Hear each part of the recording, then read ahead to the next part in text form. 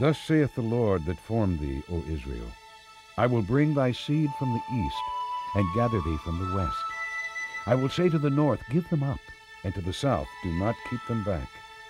Bring my sons from afar, and my daughters from the ends of the earth.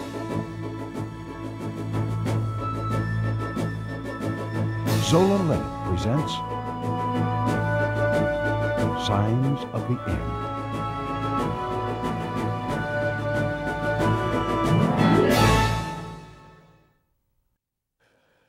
Shalom, hello again.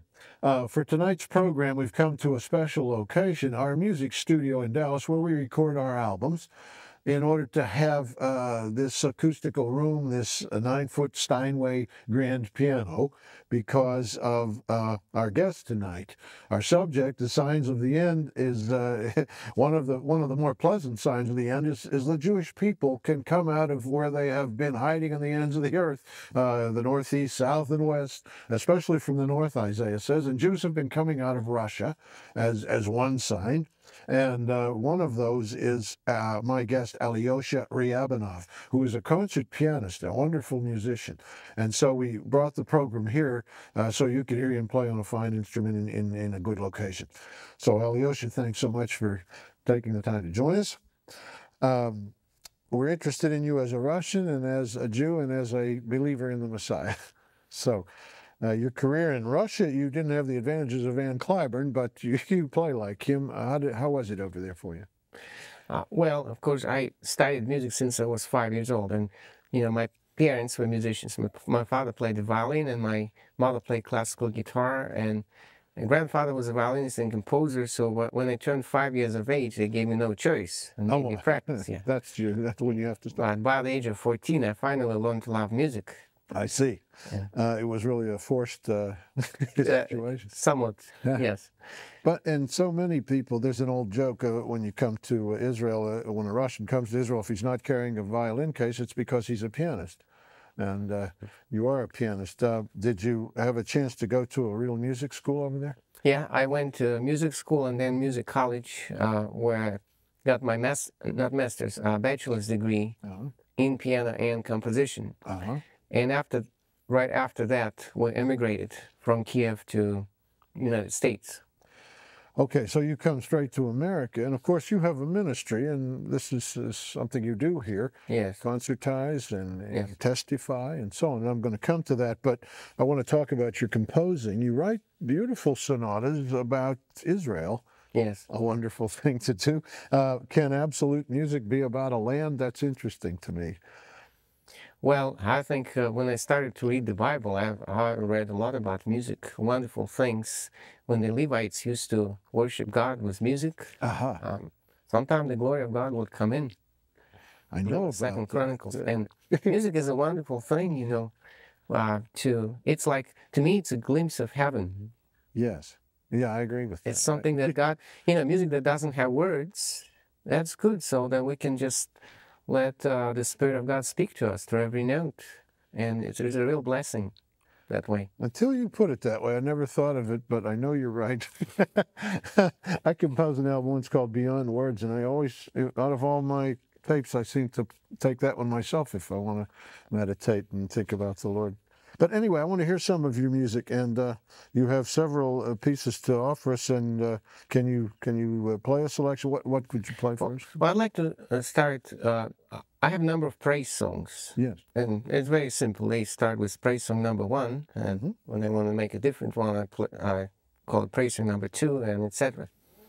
But this one is called Spring Waters of the Jordan. Spring Waters of the Jordan. Inspired both by Jordan River and a scripture in Ezekiel chapter 47 that talks about the river that's flowing from the temple of God, and wherever it goes, it gives life and restores everything. The trees on both sides of the river with the leaves that are healed, and it's just a wonderful picture of God's Spirit moving.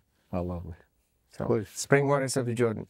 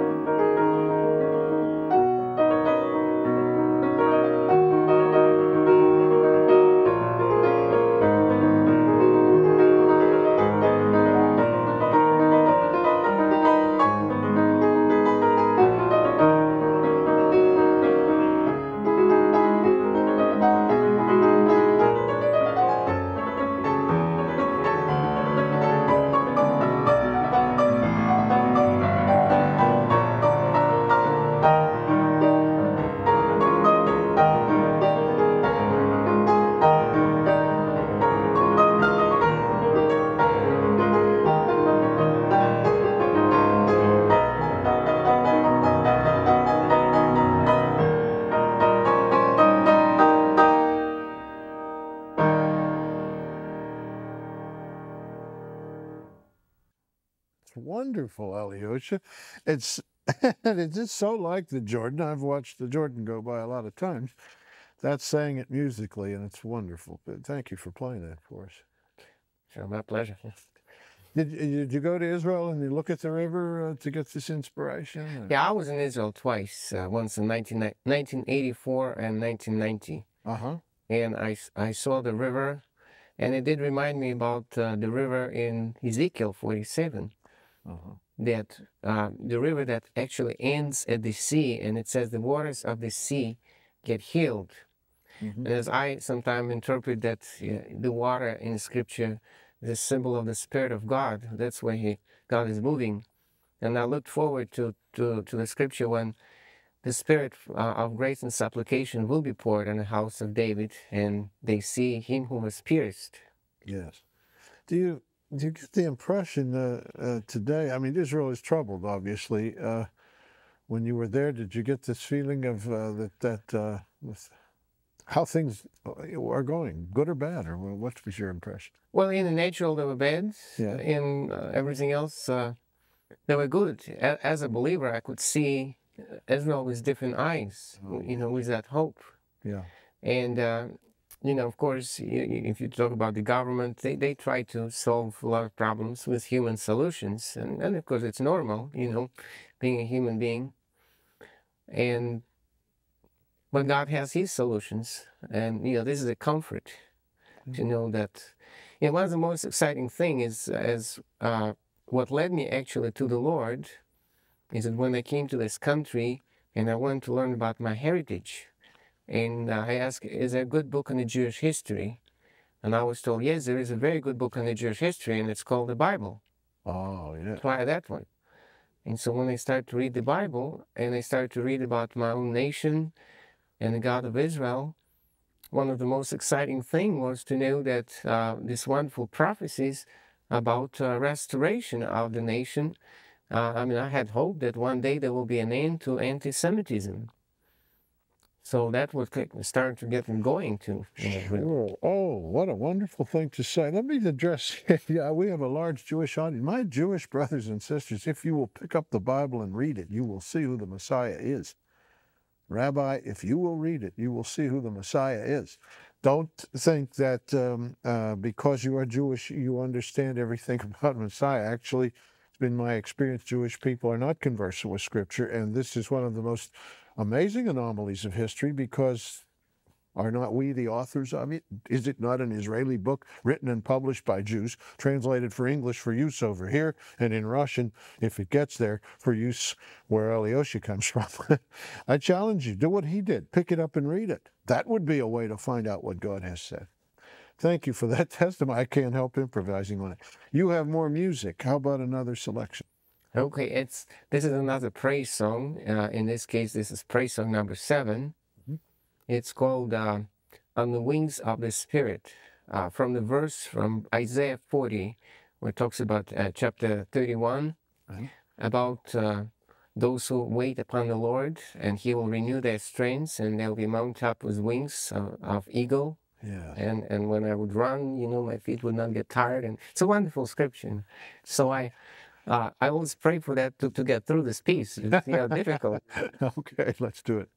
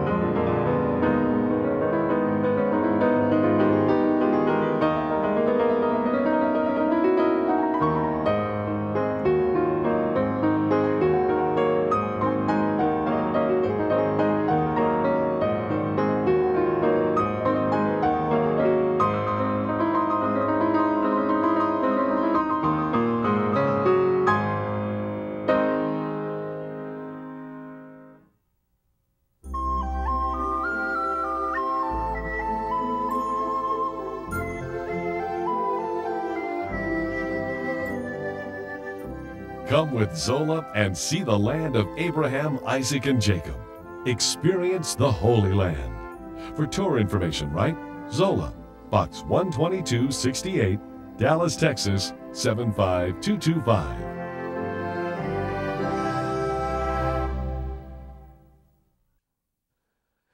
Well, if you want to meet some talented Russian people, come to Israel.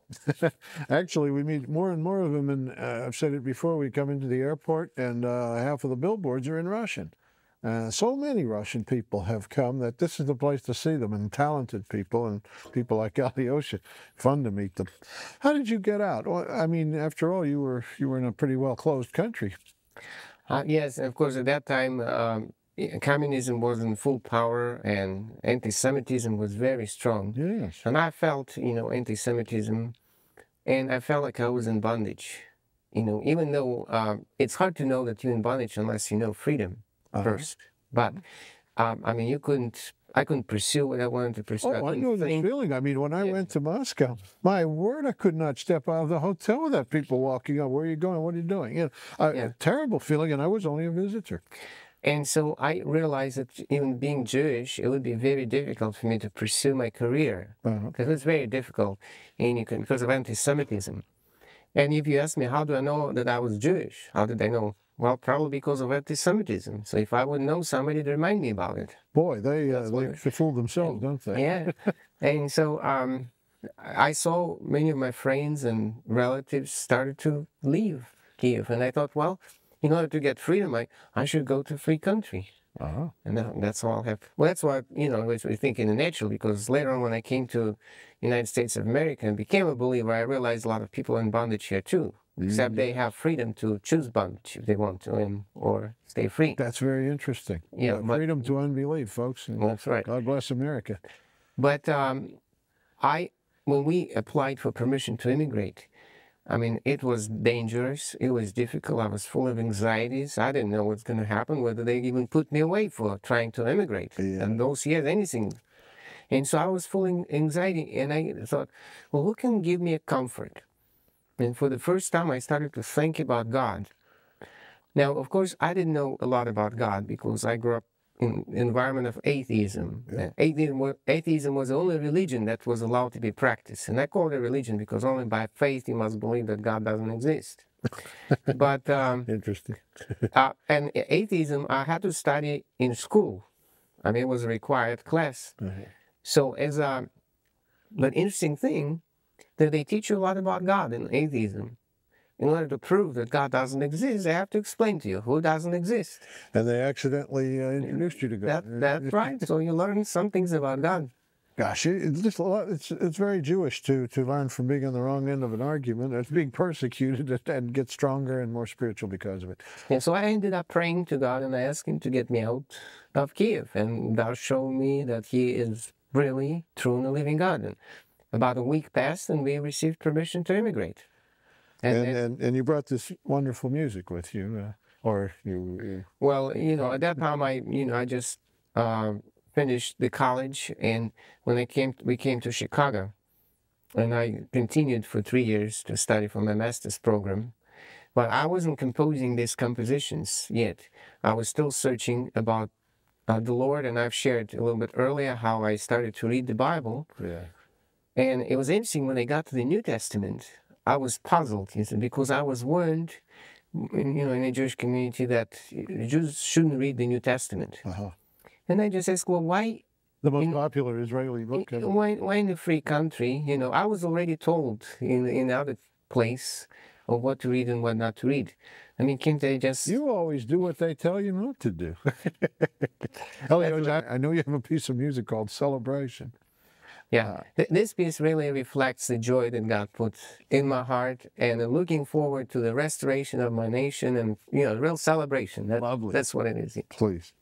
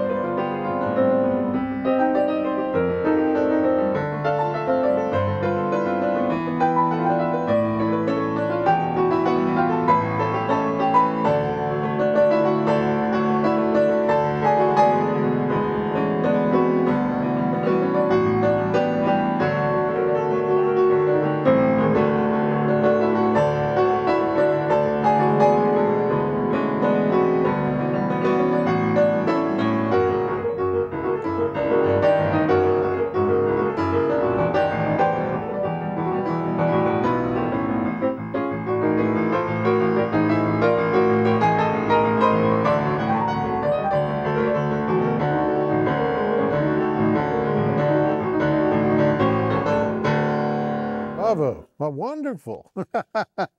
That is a celebration. Thank you. And thank you for joining us. I'm really glad you came. I think this is going to be a favorite show of a lot of people in our audience.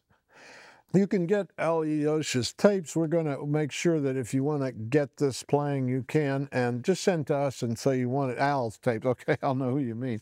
We don't have many concert pianists on here. And we'll send along to his ministry your request and so on. He'll be in touch with you, tell you what the tapes are and so forth. This is just, we're living out the days of the prophet Zephaniah, who said they'll lie down in the houses of Ashkelon in the evenings, or the land covenant of Deuteronomy 30, where God says, I'll bring you back from all over, or Isaiah's pronouncements from the north and from everywhere. People like this, would have been lost and were lost for centuries. The talent that came out of Russia alone, if you listed only the musicians.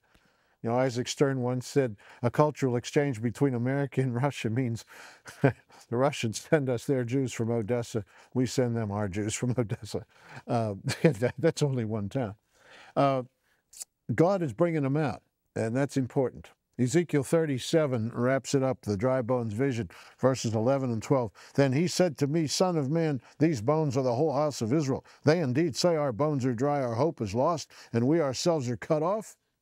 Therefore prophesy and say unto them, Thus saith the Lord God, Behold, O my people, I will open up your graves and cause you to come up from your graves and bring you into the land of Israel. That is where eventually all Jewish people will end up in the coming tribulation, in the coming kingdom. The saved ones will be there. Be there, and you'll hear Alyosha playing all the time. Won't that be wonderful? Our offers for music fans, we always offer our own stuff. So we have an album, which is a piano album, In the Wilderness. Now look, I played it. It's not Alyosha, and I don't know what to say. Only the spiritual part is equal, okay? And I think my playing after all these years. It's not concert piano, but it's sincere, okay? And our CD collection, The Works, all of Zola's songs. Those are our first 8 albums on CD. If you have a CD player, people have liked this very much. The album is $12, the works $49, and you get them at the post office box or call in to the phone number with your credit card and Shalom, Yerushalayim. Pray for the peace of Jerusalem.